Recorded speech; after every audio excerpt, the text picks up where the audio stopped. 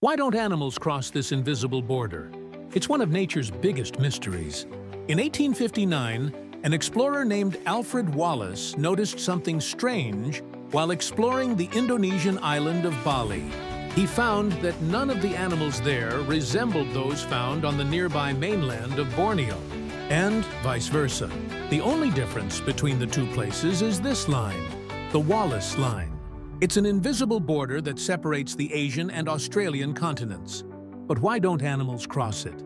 Well, it turns out that the reason why is actually pretty simple. Most animals are unable to cross large bodies of water.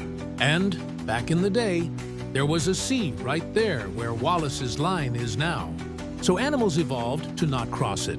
Over millions of years, this barrier in the sea caused the evolution of completely different animal species on either side. For example, on the Asian side, we have tigers, elephants, and camels. And on the Australian side, we have kangaroos, koalas, and wombats. So next time you're in Indonesia or Australia, make sure to stay on your side of the Wallace Line. Otherwise, you might get eaten by a tiger, or worse, a camel.